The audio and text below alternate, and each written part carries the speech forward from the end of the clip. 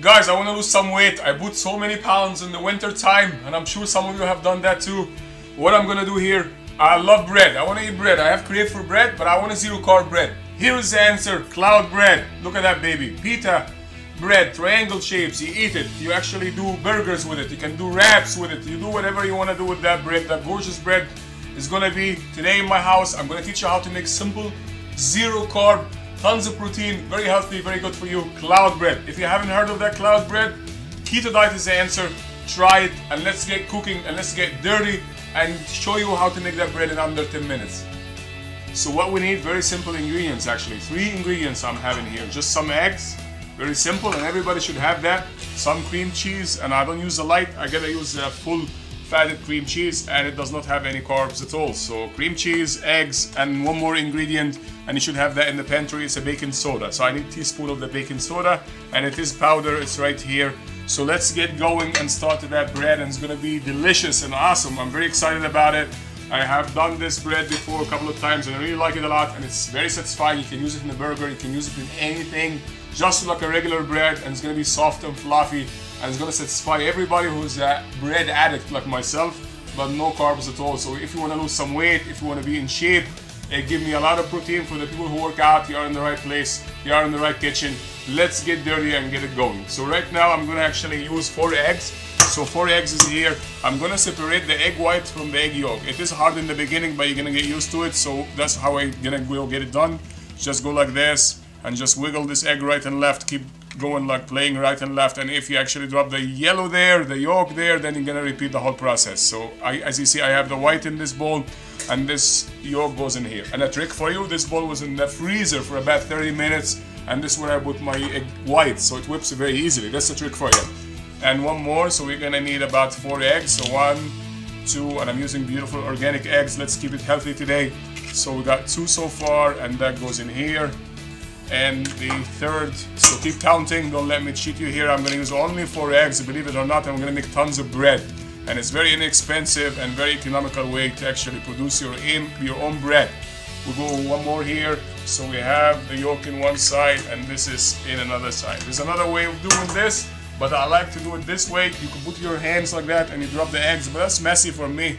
We are chefs, so you guys are gonna be chefs very soon. You're gonna graduate from my school very soon. So let's practice some skills. Let's get some techniques going here. And that's how you do it, baby. Look at that. You just keep wiggling, wiggling, wiggling, and juggling around these eggs, and off you are. You want to make sure no egg white whatsoever. And once you have all the egg yolk in one of this half of the eggs, off it goes here. And this is perfectly fine. So I use 4 eggs, and that's all I need. Let's remove this out of the way for you, and we're gonna get going. Now we need to actually add the baking soda in the egg white. So half a teaspoon of the baking powder, off it goes. Just half a teaspoon, not too much, and everybody has that. You could add some salt, you could add some sugar. I'm not gonna add it, it's an optional. If you wanna add half a teaspoon of salt, half a teaspoon of sugar, it's gonna give you some some flavor, but I don't think you need it because you're gonna have tons of flavor coming out of the cream cheese. So you could use also cottage cheese if you will, it will work very well. Now we need about 4 tablespoons of that cream cheese, and the cream cheese is going to the egg yolk. So that's about 2, 3, 4 of this cream cheese going in here. If you want me to actually measure it for you, I'll show you. That's a 1, that's a 2, about a 2, about a 3. Here we are. And this is beautiful Philadelphia cream cheese here. You can use any kind of cream cheese. I'm not affiliated to Philadelphia at all, but I'm just letting you know what kind of cream cheese I prefer. I love that cheese. It's so nice. Very, very important to use good quality cheese. So whatever cream cheese quality you have, you could use. And now let's get dirty. Let's get cooking, guys. Here, I'm gonna just clean my hands here so I don't get messy and I mess up my blender. So off we go. We're gonna actually whip the cream cheese with the egg yolk first. So I have here a hand blender. Everybody has that at home, so you could use that. And let's go and start the whipping process. Go slowly first. So when you whip the cream cheese, go slow with the blender first, so it doesn't splash all over the place. Once you have that consistency going, once you get it going and it's happening and it's looking happy for you and splashing all over the walls and the ceiling, we don't want to get you in trouble. Don't splash your whole house with that stuff. Go easy and gentle with the blender on the first speed, and just nice and easy like that. And let's just get it going. And once it goes nicely, we're gonna go faster. So now I'm gonna go faster, and it takes about 4 minutes, and it's gonna be awesome. Here we go.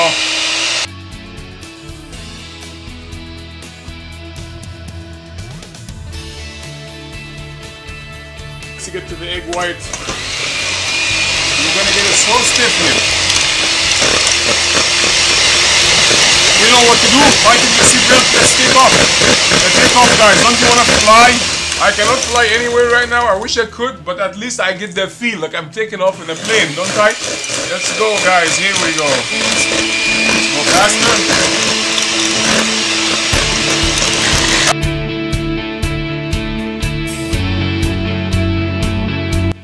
Alright, guys. So right now we're just gonna mix these two babies together like such, and we're gonna get every drop out of this egg white here because I worked so hard to get this nice texture going. And now we're gonna fold this mixture along with a very nice spatula or a spoon, whatever you have. Very nice and gentle, don't go crazy, don't whip the hell out of it, because that's the idea. You wanna keep this formula to be fluffy, to be nice and happy. So you don't wanna actually whip the hell out of it, don't go like crazy like I did before. You guys are wise, you're good boys and good girls, so you're gonna do the right thing and just keep folding nice and easy like that, and just keep going along. And you see this cloud, and I see that bread is gonna be awesome already. So that's all I needed to do. That's all I have to do. Just mix it nice and gentle. Now I get this spoon out of the way, and I'm gonna start to put my bread over here. Before I do that, I need a little bit of butter. So I'm gonna get a little bit of butter here, and I'm just gonna brush it in this parchment paper. I have a nice baking sheet here. I only need one only.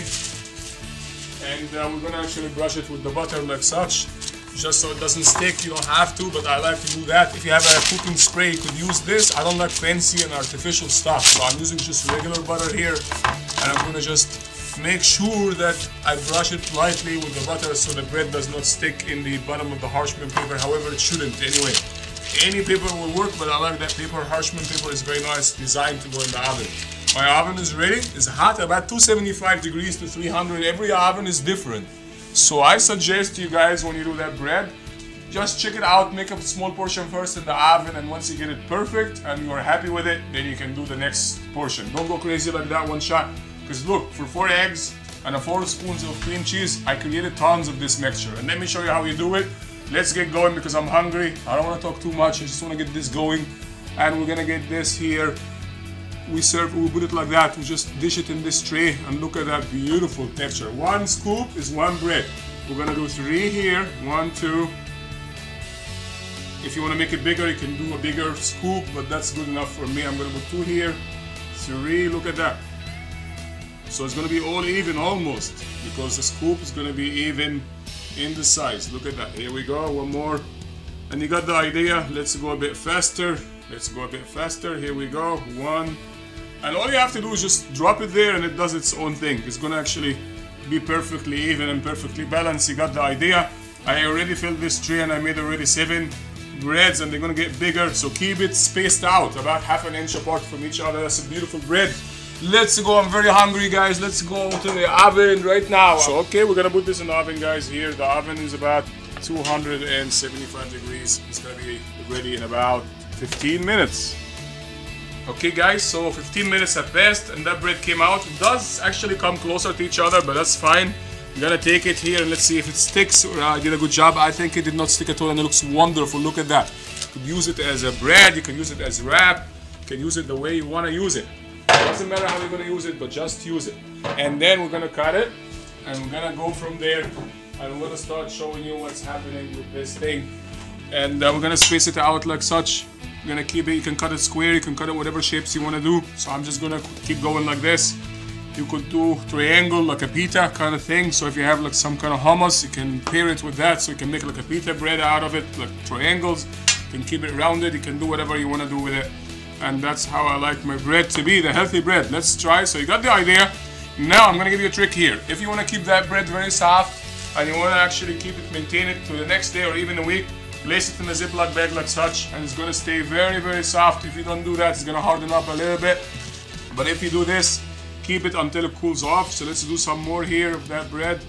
And look at that beautiful sheen. And I like the texture. And what about the flavor? We forgot to eat it. The chef forgot to eat. What silly that chef is. Look at this thing. Here you go. It's beautiful. Look at the crust in that bread. Look at that crust, inside and outside. Tons of protein here. And imagine eating bread with 0 carb. Isn't that beautiful? So you can dig with some sauce, some peas, some anything. You can eat it just like a regular bread. That's very nice. And for your breakfast, if you want to lose some weight, I'm not saying you're fat, but some of us, like, you know, after that winter, we got a little bit of this, right? So we want to trim, eat that bread, make that bread take you no time at all, 5-10 minutes, and you're going to have beautiful, wonderful bread. And it's going to fill you up in the morning. That's going to be your breakfast, and you're going to lose tons of weight, and you're going to be healthy. And the people who work out, they have tons of protein, so those big muscles are going to be amazing, and you're going to appreciate it. And you're going to subscribe to your traveling chef. Please do so if you haven't yet. I appreciate all your likes, guys. I look forward to see you again next week. Healthy food or unhealthy food, whatever you name it, I'm going to bring it out to you. Any comment, anything you want to see in the next video, please drop me a comment below. I promise you I'll do my best to actually deliver for you. Love you. Traveling Chef is here. Peace, everybody.